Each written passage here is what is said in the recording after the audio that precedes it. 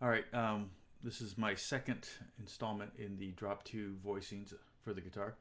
The first one was this voicing for F major 7 and all their F7, F minor 7. And now we're going to do another one. Now this one, if we were to try to voice the chord, this F chord here like this, let's see. We were trying to voice the chord like that on piano. That's quite easy, but on guitar obviously it's very difficult. I don't think I can get it. And so what we do is we take that second note, this one here from the top, the A, and we knock it down an octave, and we end up there. We can take this E, we can put it there, and we put this F down here, and we get this. Okay, long story short. All right, so this is actually of the 4 major 7th chords on the top 4 strings. This is probably the most difficult one to grab. It's a beautiful one though. Excuse me. And the root and 7th are right next to each other and a half step apart. So that's one of the things I love about major 7th chords is that when you just hear the root and the 7th, it's very dissonant. But when you hear the whole chord, it's not so dissonant.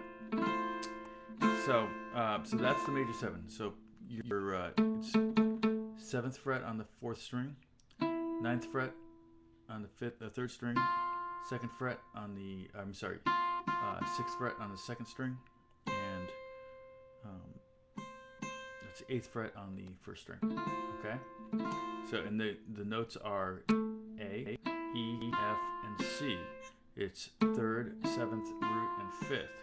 So again, to make this a dominant 7th chord, we're going to flat the 7th. So the 7th is this note that's out here by itself, the pinky note, kind of stuck out there. Unfortunately, we're flattening it, so we're going to make it a little smaller of a chord like this.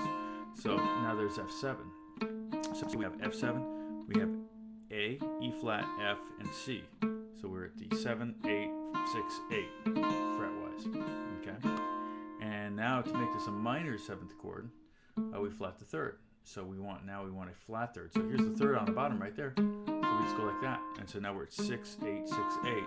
And that's A flat, E flat, F, and C. All right? It's a minor 7th. All right? Let's go back to our major 7th. And we're going to sharp the 5.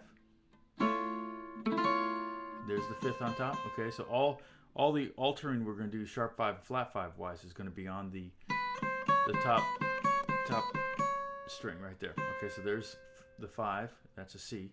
Here's C sharp, and here's C flat. Okay, you could also think of it as B, but really prefer to think of it as C flat. That way you think of it as a flat 5. Okay, so there's our F major 7, and then we just take that 5, raise it. Here's F major 7 with a sharp 5. Here's F major 7 with a flat 5. Okay, go to F7 right here. Okay, neither one of those chords are particularly common, the major 7 with a sharp 5 and a flat 5. However, if we go to F7 and we flat the 5 here, that's a pretty common chord. F7 flat 5 or F7 sharp 5. That's a very common chord. And again, like on the other one, you can make it into an exercise just going back and forth between F7 sharp 5, F7, F7 flat 5, F7. And just give your fingers a chance to kind of get used to that transitions. Okay, now minor 7. Okay, there's our F minor 7. Right. Remember that? Sharp 5, flat 5.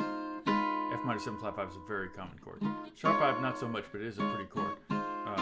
Okay, so that's again 9 chords. Here we have F major 7, F major 7 sharp 5, F major 7 flat 5, F7, F7 sharp 5, F7 flat 5, F minor 7, F minor 7 sharp 5, F minor 7 flat 5. Okay, and so when we have 9 chords times 12 positions, that's another 108 chords. So what's that? 108 plus 108 is going to be 216. You've got a lot of chords already to work on. So we're going to have exercises down the road, but right now we're just going to learn those. So work on those shapes today. Try to get those under your fingers. Okay? God bless you. Have a good week, and I'll talk to you soon.